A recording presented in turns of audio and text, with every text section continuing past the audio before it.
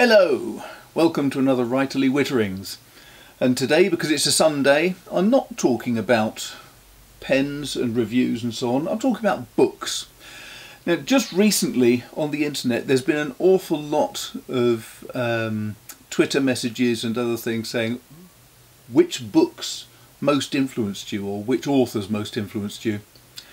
And that's quite difficult because I can think of Agatha Christie, Sherlock Holmes with Arthur Conan Doyle. I've got a huge number of writers who influenced me as a crime writer. But when I started thinking about it a bit more deeply, I suppose more than crime writers, the people who have influenced me have been much more historical writers, and especially good quality historical writers who do some research. And while thinking about it, I thought there's only one guy I can really talk about as being a big influence on me, and that's George MacDonald Fraser. Anybody from the 60s will have heard of Flashman. Flashman was a brilliant invention of MacDonald Fraser. He was the character from Tom Brown's School Days, who was a drunk, a bully, a coward, a lecher, just about everything you can possibly imagine. And the books themselves follow the career of Flashman. He started out in Tom Brown's School Days as the epitome of everything that was horrible. Bullying and treating younger school kids with contempt.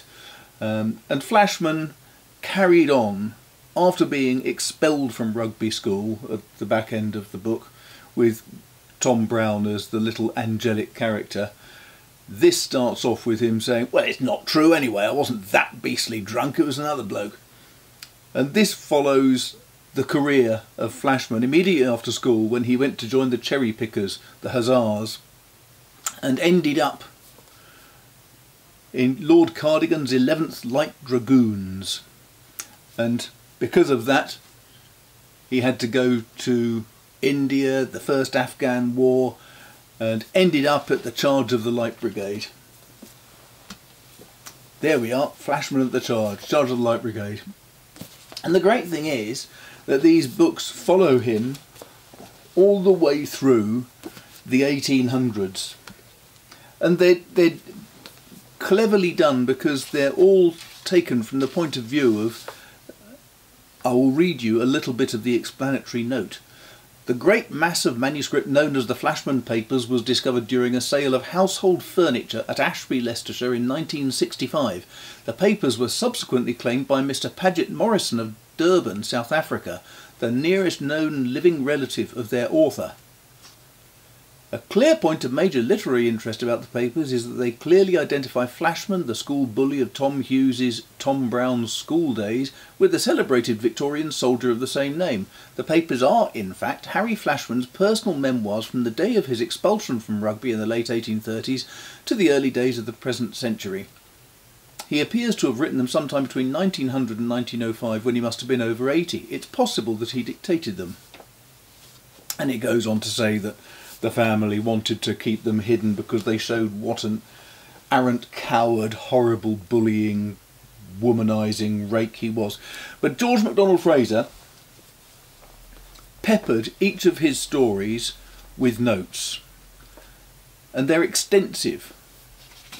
I give you an example here. That's the beginning of the notes, and they go on and on and on for pages and pages.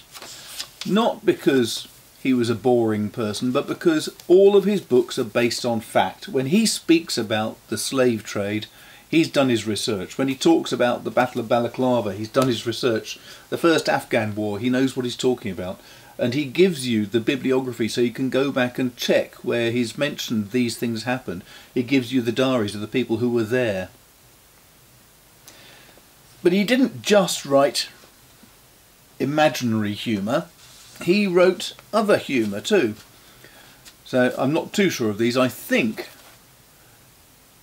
The General Danced at Dawn was the first of this trilogy, but then I think he's pronounced Macallan. I'm not sure. Macallan.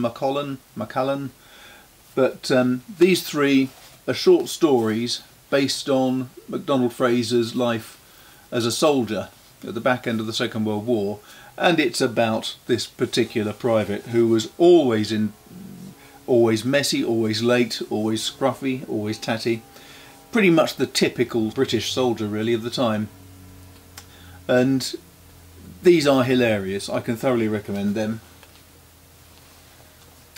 But he also, George MacDonald Fraser, did a number of other books. He was well known for writing film scripts. In fact, I believe Octopussy was written by him. In fact, he covered pretty much the whole spectrum of writing. He was a journalist for almost all his working life. He came to writing moderately late, I think. I said the first of the Flashman books came out in '65 or so. But he carried on working till his death. He was a very hard-working writer. But not only was he a writer, he was also fascinated by history, pure and simple. And being a man from the borders, he took his history seriously, because history there in the Scottish-English borders was bloody and serious. One of the books that he wrote was this, The Steel Bonnets, which is said to be the story of the Anglo-Scottish border reivers. A splendid book, scholarly and readable, accurate and true, by Hugh Trevor Roper. If Jesus Christ was amongst them, they would deceive him, it was said of the border reivers. The rustlers, outlaws and gangsters who terrorised the Anglo-Scottish frontier of 400 years ago. It says theirs is an almost forgotten chapter of British history, preserved largely in folk tales and ballads. The story of the great raiding families, the Armstrongs, the Elliots, the Grahams, the Johnstons, the Maxwells, the Scotts, the Kerrs, the Nixons and others. Basically, for 100 odd years, all too common were little raids where tribes of Scots or Brits would trespass over the border, go to one of the people on the other side and just murder, rape and steal everything they could. It went on for 100 years, and eventually it took some really brutal suppression to get things back into order. And I mentioned that. It is a very interesting read. I loved this book when I read it. But it is a serious history book. It's full of a great deal of careful research. So it's not going to be for everyone. But if you want to get a flavour for it, George MacDonald Fraser wrote a brief radio play called The Candlemas Road. And this is enormously readable. It's a novelisation of the script that he wrote. It's not very long. It's only, 170 odd pages. But this is an example of what life was like. The treachery, the cruelty, the brutality, the way that the people were treated across both sides of the border. If you haven't read any George MacDonald Fraser and you like history, this is a book you really ought to read. It is not light. It's not humorous like the Flashman books or the McCullum books, but it is fantastic. And if you want to get into George MacDonald Fraser for light reading, yes, these are full of history. Yes, they're absolutely accurate, but they're hilarious. They are romps. They're delightful. If you want something that's more serious, Candlemas Road. And there is one last book I have to mention. Now this one has suffered. Ooh, how it has suffered. This is in fact the third version of this book I've bought. I bought it first in hardback. I bought a second copy in paperback because someone stole my hardback. And since that one's long disappeared, I had to buy this. And I got it second hand, so the spine's ruined, the cover's coming off. But this is one of those books I have to have with me because it is the best description of the last of the great armies for the British Empire, I think. Quartered safe out here, taken from a line in a Rudyard Kipling poem about soldiering. And George MacDonald Fraser in this talks about his life in the Burma campaign. He joined up late in the Second World War, and he was sent out to what was always thought of as the Forgotten Army. In the Burma campaign, they were fighting against the Japanese, trying to kick them back from pretty much the borders of India along the battlefront to try to recover the British Imperial areas out there. So he was with, let's see, he is in 9 section, a small group of hard-bitten and, to modernise, possibly eccentric Cumbrian borderers with whom the author, then 19, served in the last great land campaign of World War II in the 17th Black Cat Division. They captured a vital strong point deep in Japanese territory, held it against counterattack, and spearheaded the final assault in which the Japanese armies were, to quote General Slim, torn apart. It's unforgettable once you've read it.